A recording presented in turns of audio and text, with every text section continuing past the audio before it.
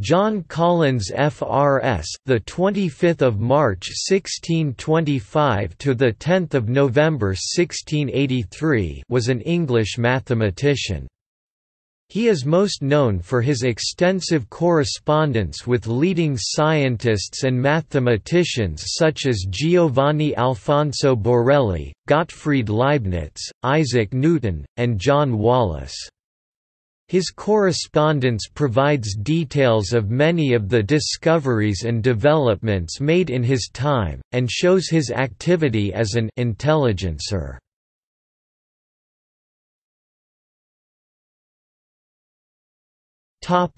Life.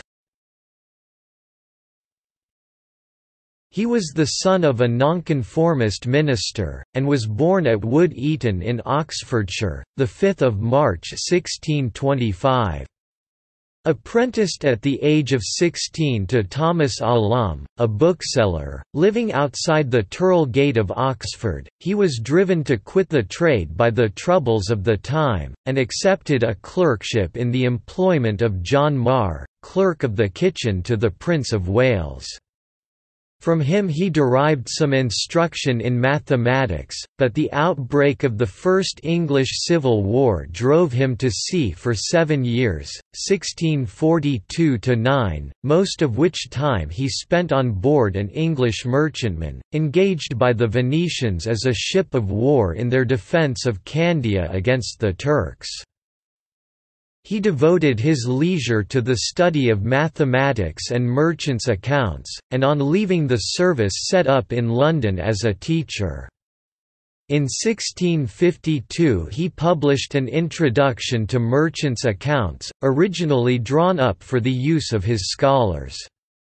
Reprinted in 1665, the major part of the impression perished in the Great Fire of London, but was replaced in 1674 by a new and amplified folio edition. He next wrote the sector on a quadrant, or a treatise containing the description and use of 3 several quadrants. Also an appendix touching reflected dialing, from a glass however posited London, 1658, and the description and uses of a general quadrant, with the horizontal projection upon it inverted 1658. In 1659 appeared his Geometrical Dialing, or dialing performed by a line of chords only, and the Mariner's Plane Scale New Planed, a treatise on navigation for the East India Company's navy. It was well received, and became a class book with the students of navigation at Christ Church Hospital. After the Restoration, Collins was appointed successively accountant to the Excise Office, accountant in Chancery, and secretary to the Council of Plantations, exchanging the last post in 1672 for that of manager of the Farthing Office.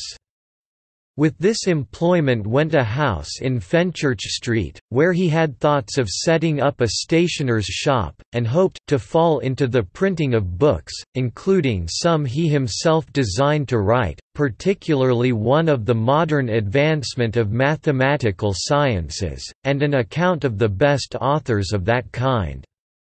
He did not, however, succeed in carrying the plan into effect.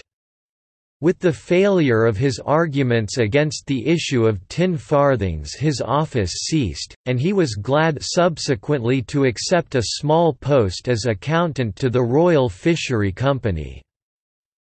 He had refused in March 1669 a situation offered to him in Ireland by the Surveyor General, Sir James Shane, and about the same time married one of 2 daughters of William Austin, head cook to Charles II. As his family increased, his means of subsistence became more and more precarious. He undertook accountancy work, spending less time on learned correspondence. Several of his writings testify to his acquaintance with the course of trade and interest in public matters. He published in 1680 a plea for the bringing in of Irish cattle, and keeping out fish caught by foreigners, together with an humble address to the honourable members of Parliament of the counties of Cornwall and Devon, about the advancement of tin, fishery, and divers manufactures, and in 1682 a little treatise entitled Salt and Fishery, in which he dwelt upon the several modes of preparing salt in England and abroad, the catching of fish, the salting and cooking of fish and meat, besides offering proposals for the relief of the salt workers. Collins died, 10 November 1683, at his lodging on Garlick Hill, London, of asthma and consumption, and was buried in the parish church of St James. Works: an enlarged edition of his doctrine of decimal arithmetic, the preparation of which had engaged his attention during about a year before his death, appeared in 1685. It had originally been printed in 1664 on a quarter of a sheet for portability in a letter case. His arithmetic in whole numbers and fractions, both vulgar and decimal, with tables for the forbearance and rebate of money, and c. was published by Thomas Plant in 1688. Collins was elected a Fellow of the Royal Society 24 October 1667, and on the 11th of November of that year communicated an exposition of a theorem by the Jesuit Jacques de Billy.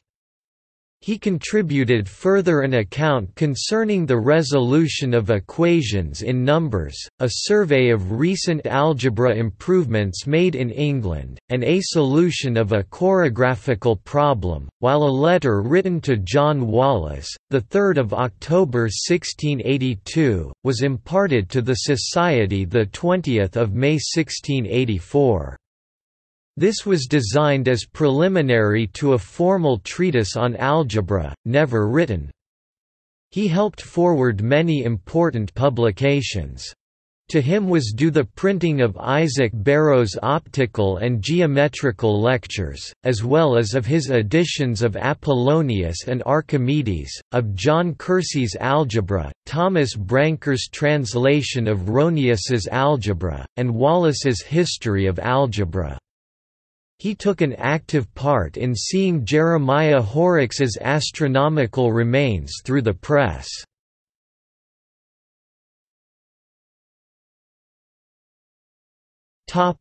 Legacy.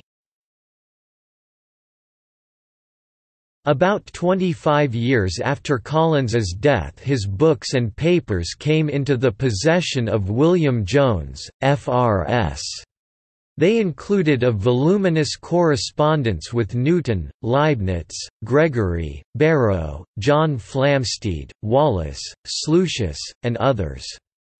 From it was selected and published in 1712, by order of the Royal Society, the Commercium Epistolicum, of material relevant to Newton's priority over Leibniz in the discovery of the infinitesimal calculus. Specimens of results from the use of the fluxional method were transmitted 20 July 1669 through Barrow to Collins, and by him made widely known. Notes